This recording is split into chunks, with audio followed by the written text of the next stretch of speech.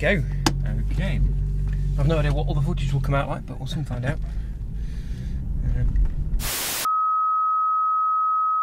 And with that, it's like the cameras heard me. The answer to that question is simply, there is no footage. Of the 3 cameras you can see here, this one had a memory card failure, and this one decided to just, well, not record anything, which was a really nice surprise after a whole day out filming. So, how can we tell Dave's Automotive Tales? Well, maybe over a cheeky race. And no, I've not gone all fast and furious on you. I mean Mario Kart, of course. Okay.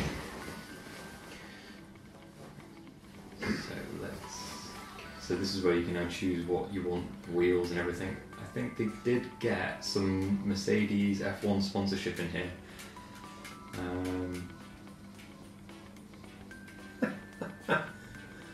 GLA. That's ridiculous. Changed a bit since you last played it. Yeah, we're supposed to be talking about a car, and I can't really concentrate. I'm too busy trying to turn this car around Mario Kart. It's cool, Dave. So let's talk about your car history. Yeah. But where did it all start? So my car history starts with my BMW 316 Ti Compact, which was on the E46 chassis. So just a little bit different to the E36, where it was mainly the front of the car that changed. It had more like the bubble headlights as opposed to the rectangular aspect, and the bonnet was actually a part of the kidney grille as well. So I had that for about a year or so, and then ended up putting it through a scrappage deal to get a Ford Fiesta ST180. Nice. So that was the 1.6 litre EcoBoost engine. 180 horsepower, which was great fun to have. Used that as a daily driver, but also surprisingly economical at the same time due to that EcoBoost engine. But yes, after that, it then had a bit of a change around due to circumstances of work, so I then had to swap that in and ended up buying a Volvo S40, which had the 5-cylinder 2.5 litre engine. Nice. Naturally aspirated, so no turbo like a T5, sadly. It sound good though, doesn't it? Yeah, it sounded good. Definitely did sound good. You definitely had the extra poke to get onto the carriageway and overtake everybody that you needed to beat. And definitely wasn't on the economical side of things, but it was still a good car just for the next few months. But then after a few months it started developing quite a lot of faults. So like the VVT solenoid went in the engine, so I was pulling onto a carriageway, it flagged up, car went into limp mode, and I've already joined onto the motorway, and I'm going about 40 miles an hour. Yeah, that's no fun. Yeah, definitely no fun. So got that fixed very quickly.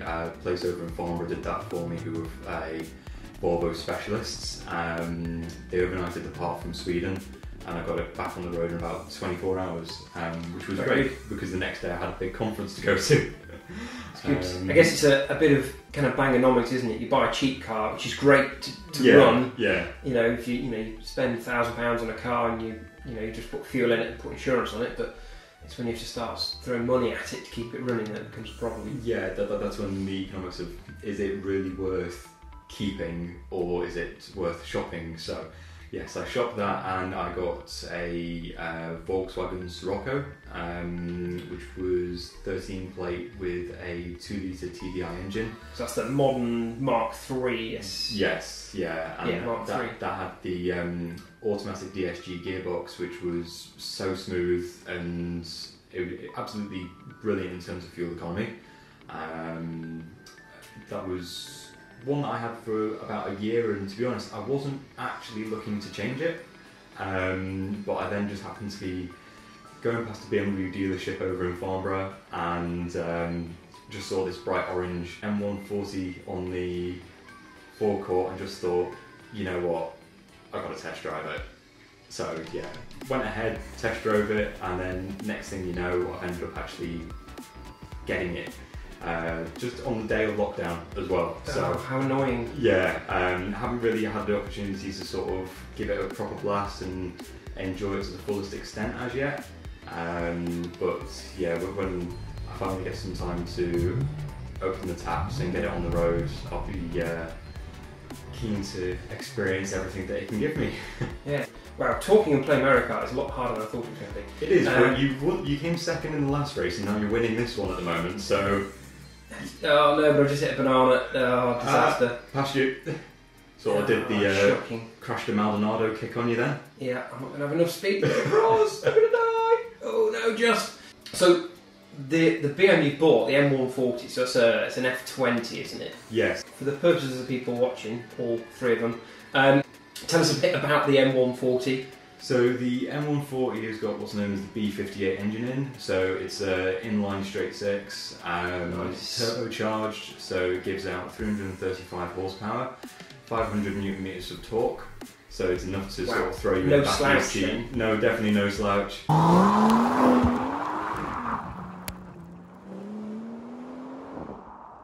I was sort of umming and ahhing about that and the M240i, but the practicality of the M140 just sort of appealed to me that little bit more.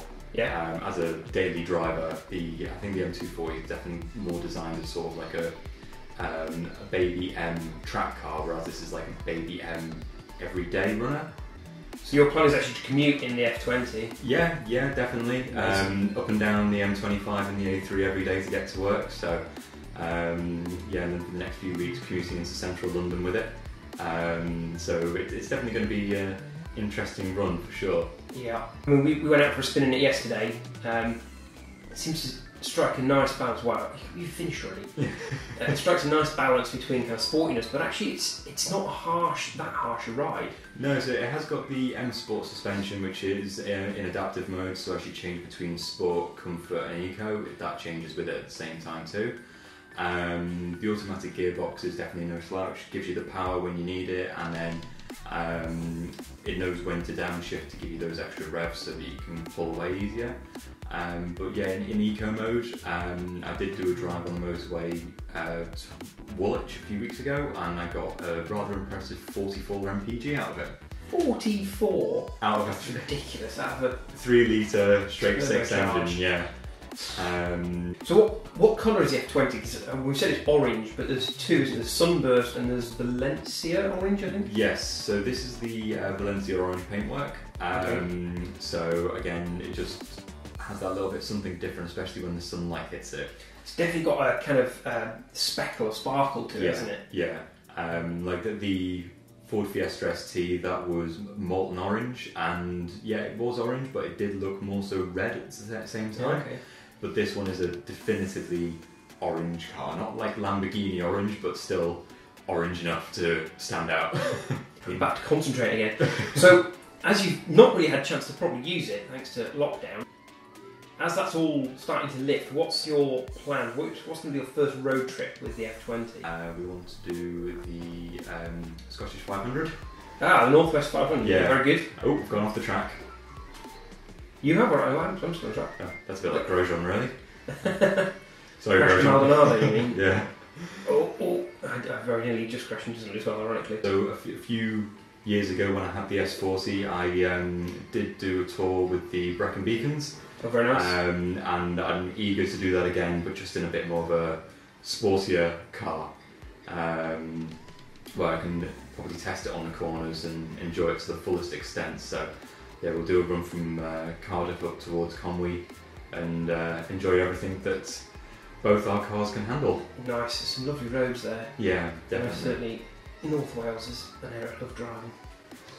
Down around Snowdonia, I just got lightning bolted, whatever you call it. Shrunk down.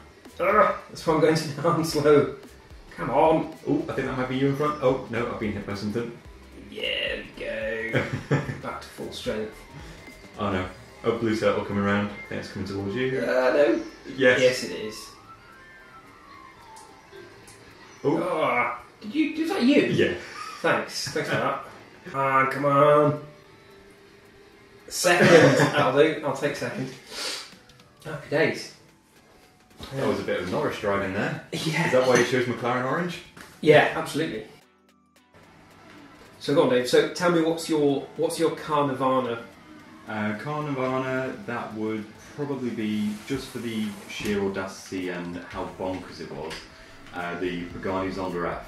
Okay. I just remember as a kid seeing Hammond, Clarkson, May, I think they all had a turn driving it on Top Gear, and every single time I just always fell in love with that aspect of this is what a bonkers car should be like. Like a Lamborghini was starting to look tame in comparison to the Zonda. Okay, so the Pagani Zonda F is your car nirvana. What's your car hell? What's your car purgatory? Car purgatory, if I had to have it as a daily driver, car hell would be a Reliant Robin, because I would probably roll it by the time I get to the bottom of my road, because there's a big turning circle at the bottom of my road. Yeah, it's quite steep out there. Actually, yeah, quite steep, so it would probably be a bit like that episode of Jeremy Clarkson trying to drive a Reliant Robin. So that would... Oh, I've gone. Never mind. You've just gone into rally mode, it's fine. Yeah. Got good aero on this. Just keeps me stuck to the road and back.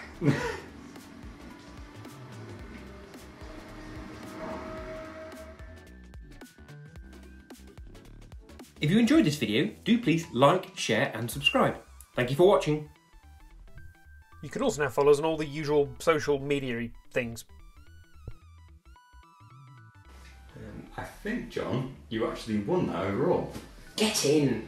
It's the first computer game I've played in about a decade. Oh, no, I beat you. Never mind. What? No, thanks.